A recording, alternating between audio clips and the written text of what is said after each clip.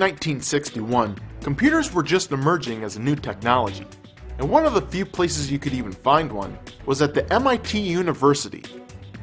During that same year, a student by the name of Steve Russell started work on a computer program that was revolutionary for its time. What he ended up creating was a video game called Spacewar. Now the game shown here is not an exact replica of the original, but it's pretty darn close. Spacewar is a two-player game that allows each player to take control of a tiny spaceship, and it becomes your mission to destroy the other player by shooting at him before he can destroy you. You'll also have to worry about this small dot in the center of the screen, which represents the sun. And if you accidentally touch it, you die. The game Spacewar was an instant hit around campus, but sadly, Steve wouldn't be able to make a dime off his invention since Spacewar just couldn't be marketed. While attending college, Nolan had become a huge fan of the game Spacewar, and instantly realized the potential of what computer games could become. He first spent many months building a prototype of the game that would work on a TV rather than a computer. He then took the TV and built a fiberglass cabinet around it, and placed the game's controls just below the screen. The very first coin-operated video game, and he named it Computer Space. Now dropping a quarter into this machine would buy you 90 seconds of playtime. In a one-player game, you take control of a spaceship, and it's your job to fly around the screen and destroy as many alien spaceships as you can before the timer runs out. But the two-player game, on the other hand, becomes an all-out dogfight between you and the second player. But this time, a point system has been added to the game. Miles away, another man by the name of Ralph Baer also had the idea of creating video games.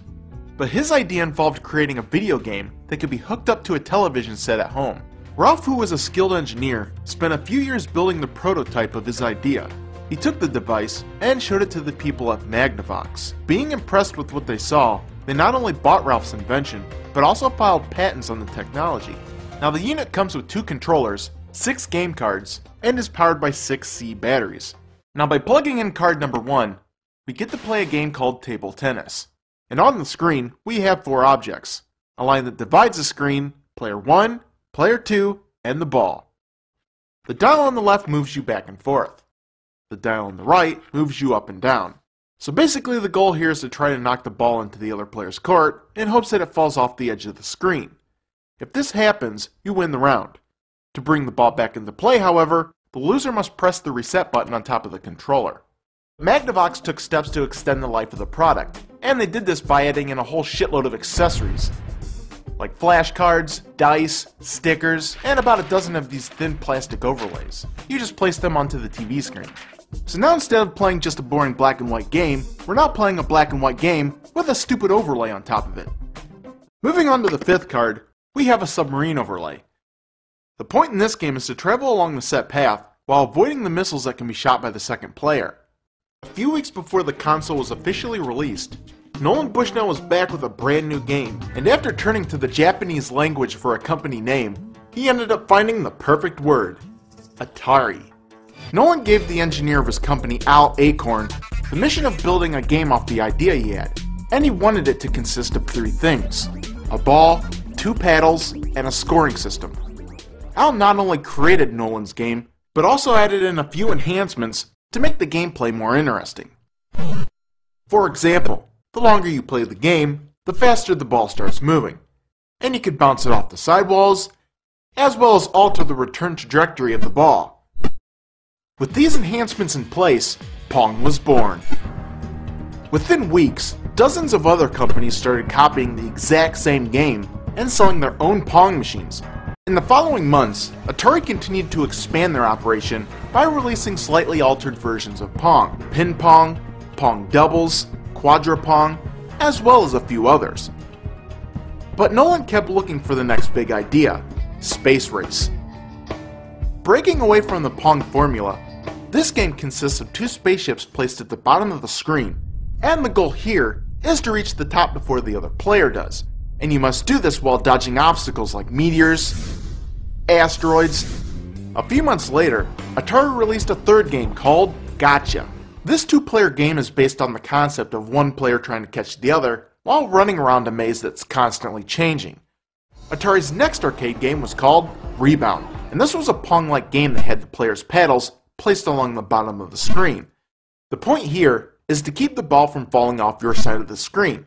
If you fail, the other player is then awarded a point.